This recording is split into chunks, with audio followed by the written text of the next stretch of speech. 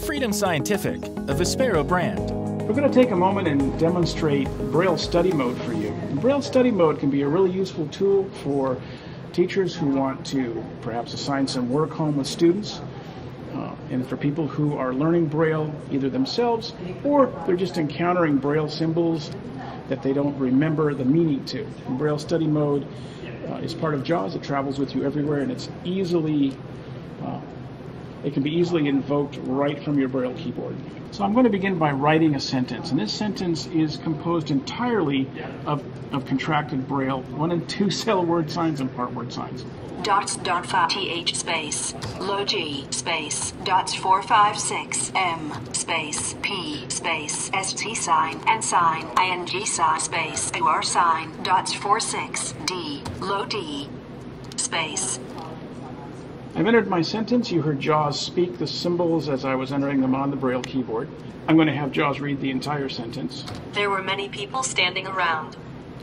So there were many people standing around. As a fluent Braille reader, you wouldn't have a problem with this, but let's pretend for a moment that I'm just learning Braille. And I'm looking at this sentence, and I see some of the words I recognize, some of them I don't. There's a 2-cell word sign here. It's dots 456 followed by the letter M. If I don't know what that word sign is, I can ask JAWS to help me. So I would do that by pressing and holding one of the 2 Nav Mode buttons, which are the buttons just above the nav rockers. The nav rockers are located at either end of the Braille line. If you can see the video, you can see my fingers on the nav rocker. Right above each nav rocker is the Nav Mode button. I'll press and hold the Nav Mode button, and then I'll press a cursor router key above the symbol that I want to identify. And then I'll release both keys. Dots 456. Dots 456. Okay. And then I can do that over the next character. M. So dots 456M. That didn't really tell me what this is. It's a 2-cell word sign. It's composed of dots 456M. My fingers can tell me that same thing. So if the information I've gotten from JAWS isn't sufficient, just by identifying the Braille signs or Braille symbols that are on the display, I can press and hold the Selector button. The Selector buttons are the 2 buttons on the front panel of the focused Braille display, whose tops are concave or dished shaped. So there's a Selector button immediately to the left of the 2 Shift buttons, and immediately to the right of the 2 Shift buttons is the other Selector button.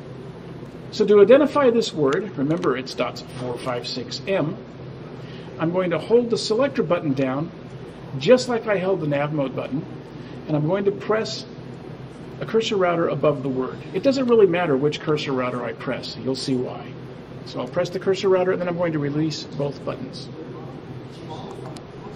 Many. M-A-N-Y space.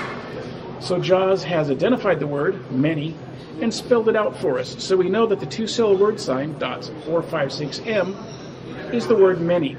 Let's take another word, which is an example of how Braille Study Mode can identify each symbol individually, and we can figure out what the word is by doing just a little bit of detective work.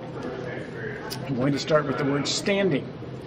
We're going to use the Nav Mode button and the cursor router keys, just like we did a moment ago.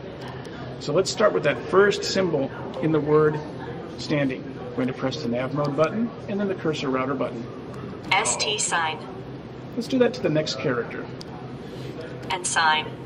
If you didn't understand, JAWS said and sign or AND sign. And then finally, ING sign.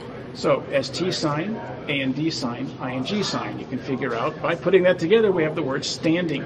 Let's take one more example. There's a low G. If I don't know what the low G is, I know it's a 1-cell word sign, but I'm not sure what it is. Let's go ahead and do what we did before. We're going to press a Selector button. I'll press the one on the right this time, because I can use either one.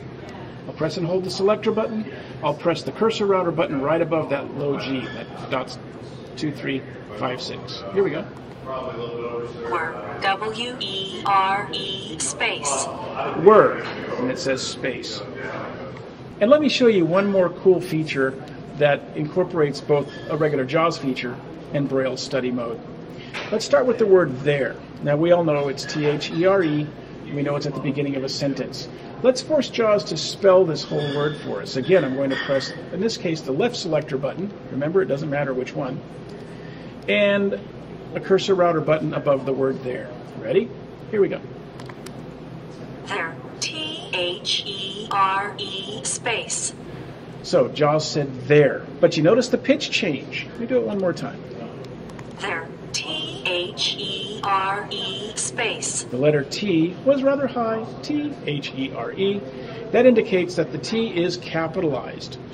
Okay, so again, we get another little clue about this word there. And if you look at it in Braille, above my finger, you'll notice there's a .6 in front of the word there, so we know it's capitalized, right? And if I press down, remember, the Nav Mode button and the cursor router button above that first Braille symbol, .6. it's a .6. Freedom Scientific, a Vispero brand. To stay up to date on upcoming webinars and training events, complete the sign-up form at freedomscientific.com/webinars. Thanks again for connecting with us.